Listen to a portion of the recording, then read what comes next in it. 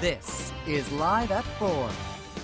Today on Live at 4, a mother who lived with a dark secret for more than 50 years in court today for killing her child. And Ruby Klocko pled no contest to killing her 7-month-old daughter back in 1957. Nick Montes was in court this morning. Prosecutors say this is the oldest case ever charged in Sheboygan County, possibly even the state, and now that child's mother was in court for killing her.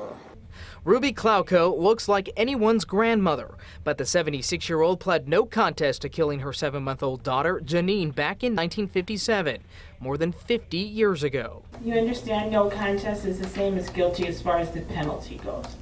Back then, Klocko told police that Janine fell off a sofa and hit her head by accident.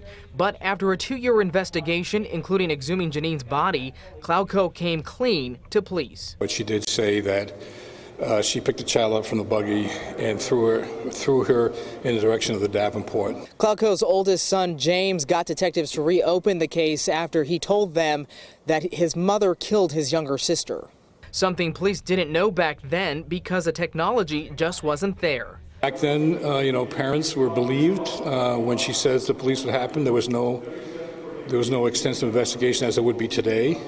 Even though the crime happened long ago, the district attorney is obligated to charge Klocko with second-degree murder, which is no longer in the books. We had to find the statute of limitations to make sure it was, there was no statute of limitations. But she did acknowledge that she has felt guilty all these years. She has felt remorseful. After all these years, defense attorney Kirk O'Bear wants this family to have closure. We're hopeful to get this over with and so that Ruby can continue on with her life. Now that this case is moving forward to sentencing, so many factors come into it. Klocko could get probation or jail time. It all depends on what is said during sentencing. On your side in Sheboygan County, Nick Montes, today's TMJ4. And Klocko will be sentenced in April. Jury